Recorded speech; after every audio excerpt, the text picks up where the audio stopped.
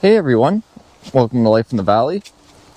Just got back from a 4-day adventure there. It was a great trip. Got spoiled with the weather, that's for sure. It's more of a typical fall day here today, kind of cold and gloomy and kind of rainy. I think we're getting the tail end of the hurricane and that too, so. Oh well, we're just gonna head on back here to the back creek. Gonna rebait my traps here, my minnow traps, and see if we can't get a few minnows. Well, hope you guys all enjoy.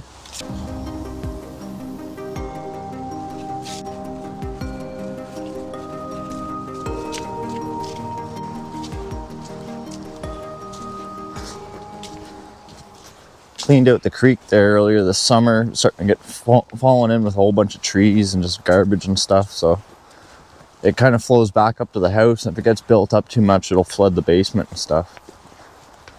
I was coming back here, I guess it was about a week ago now. Look off into the bush, I heard some scurrying and stuff, wasn't quite sure what it was.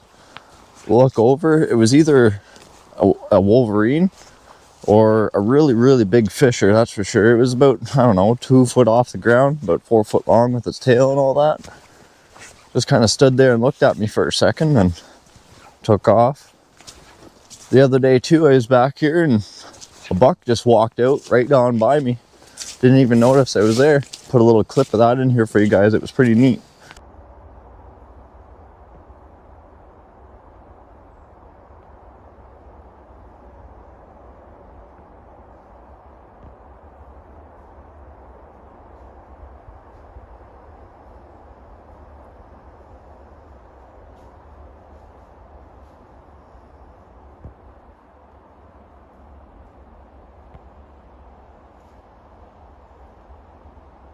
So we made it back here.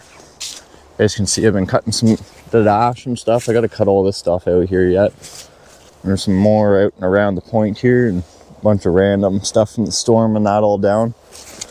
I got all this cleaned up. You couldn't even see through here before. It was just totally mangled and the creek was all blocked. It was nuts. Got my traps set up kind of off this little point here. Go ahead and pull them out and see if there's anything in them.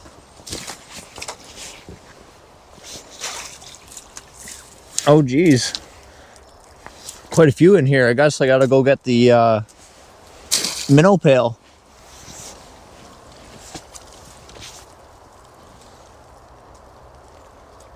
Couple in there too. Well, I might just dump them out. Don't have to walk all the way back then.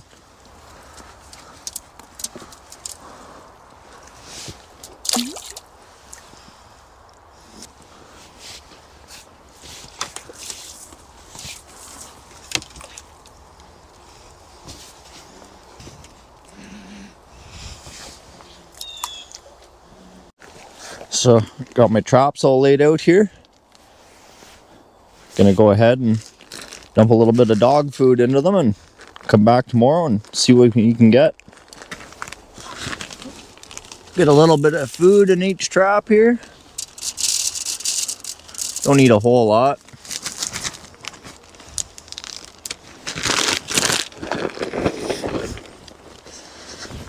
Get them all pinned up back together here. I did a video on these in the wintertime. Black versus silver traps. I might redo that video again in the summertime, but I've always found that the silver traps get a lot more minnows. If you guys want, you guys can go back, find that video and watch it. I don't know if you guys can see, there's a couple deer going back up in through there. It scared me for a second, I thought it was the bear. He's been tromping back in through here quite a bit too. Well, I'm just gonna go ahead and get these traps back in.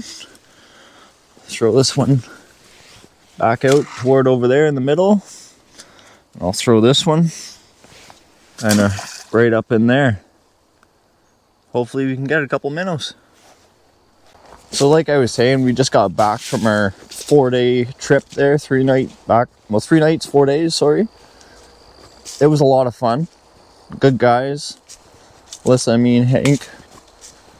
Working on that video there now. Hopefully a couple days I'll have that put together for you. And I'll keep you guys updated on this as well. hopefully have an update video for you, maybe out tomorrow. See what happens. Well, please like and subscribe. Until next time, have a good one.